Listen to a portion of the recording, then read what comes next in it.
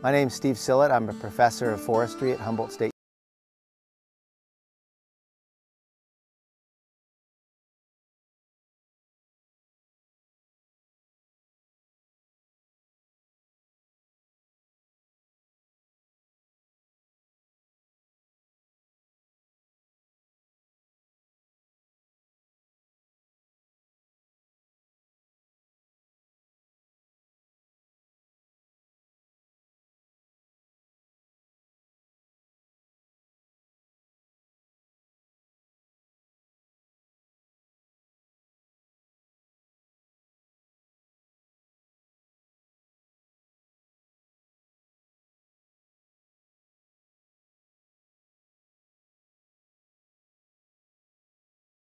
Trunk is at all the heights, all the way to the treetop.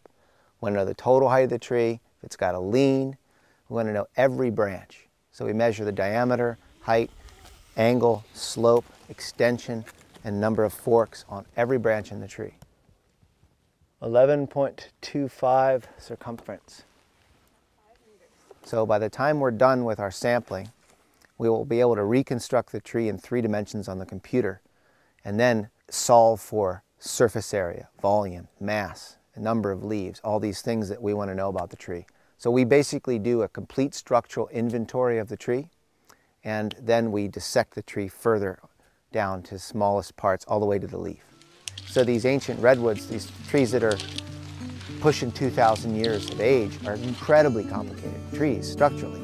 So we measure the entire crown so that we can calculate accurately what's its surface area. And why is it important to know surface area? Because the trees grow from their surface. They don't grow from the center out. They grow from the out.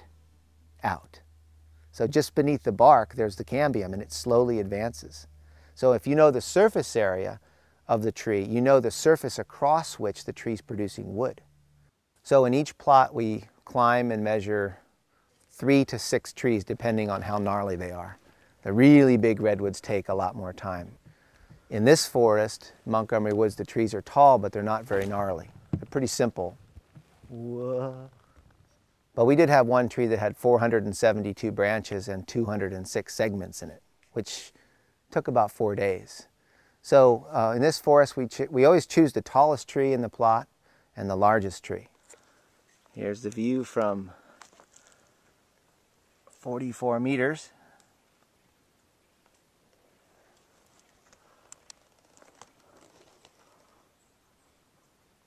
Tree's 111.6. And then we choose trees that are smaller in different ways. So we want to get some trees that are young and out in a gap, growing fast, and we want to get some trees that are underneath the shade of a towering neighbor and they've been suppressed their whole life. So we're trying to tell the story of the whole forest, but one tree at a time. It may or may not be true that as trees get taller, they become more vulnerable. We do know that as trees become taller, they have to sustain more stress from the water that has to be pulled against gravity and against friction to their top. So the trees, tall trees, are under a greater degree of water stress than short trees, just by virtue of their height. And we suspect that the really tall trees, the tallest trees in the world, are among the most sensitive things to climate change. And so that's what we're looking at. 231.9. So we have 175 redwoods now in the world that are over 350 feet tall. And every year we remeasure the height. Some years there's a lot of growth and some years there's almost no growth. And sometimes there's dieback in recovery. So it's just, we're trying to get a handle on what are the limits to how tall they can get, but also how vulnerable the tallest trees are to climate change. It's not like climate change is new. Climate is always changing to some degree. It's just the speed with which it's changing now. And I think that the trees are responding to these changes, and because they're so long-lived, we can get a sense of how unusual are these climate changes we're observing now compared to what the trees have experienced over the last 1,000 to 2,000 years. So I don't think we need to be like freaking out about this, but I think it's important that we look at it, because it's very possible that the environmental conditions that sustain these redwood forests will change in a way that no longer would be able to sustain the same forest. We nearly did lose the redwood forests to logging. 95 to 96% of this old-growth redwood forest has been cut.